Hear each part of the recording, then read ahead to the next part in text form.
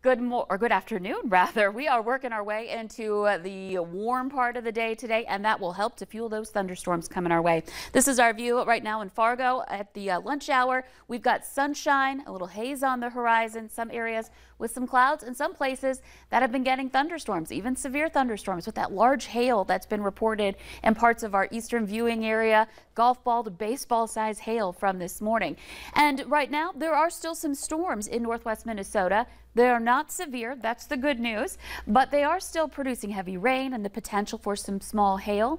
Other places seeing some sunshine. Fargo's been one of those spots, and a lot of other locations in the valley on the dry side and getting at least some partly sunny skies.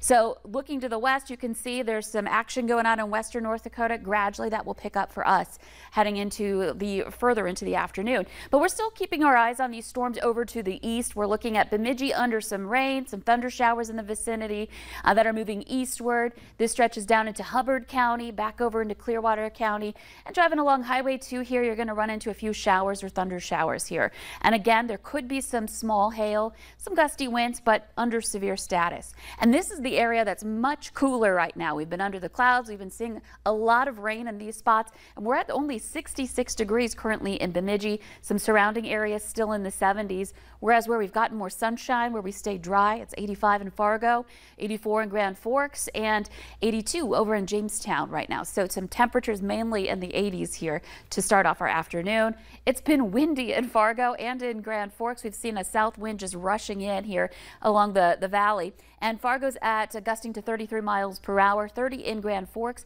Other places not seeing as much wind, or if you are, it's as a result of some thunderstorm activity.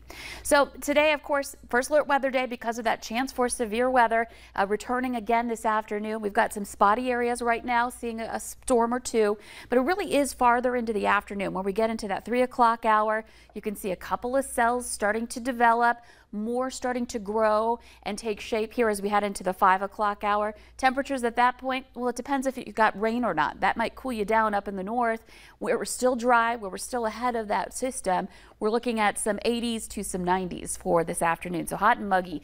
But these storms are going to pop here into the afternoon and into the evening. And we're going to start off with individual type storms, those supercell thunderstorms that develop. And those tend to produce some very large hail when they get intense. We've got some potential for rotating updrafts, meaning the possibility for a tornado or two, especially early on in the event, and then the potential for some heavy rain as well. And of course, gusty winds with any of these storms.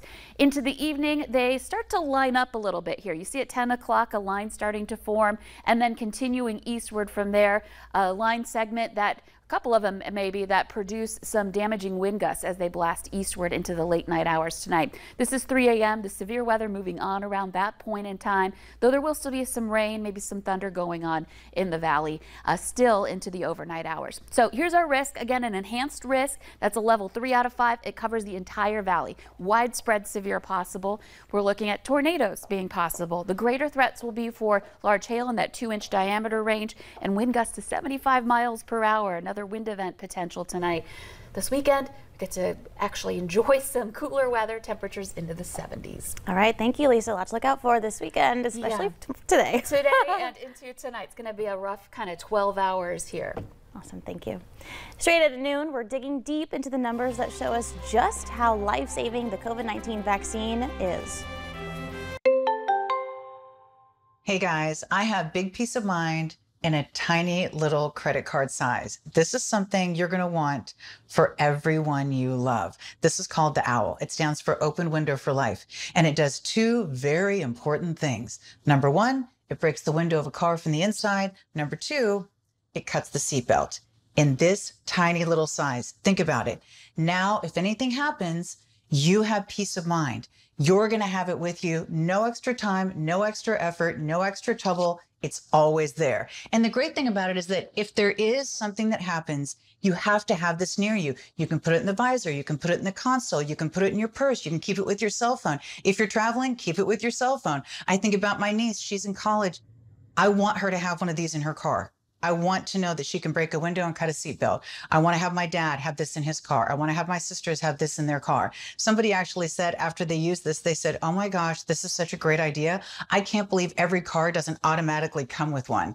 It is EMT recommended and approved because they come on the scene all the time with things that could have been preventable if someone could have broken a window and cut a seatbelt.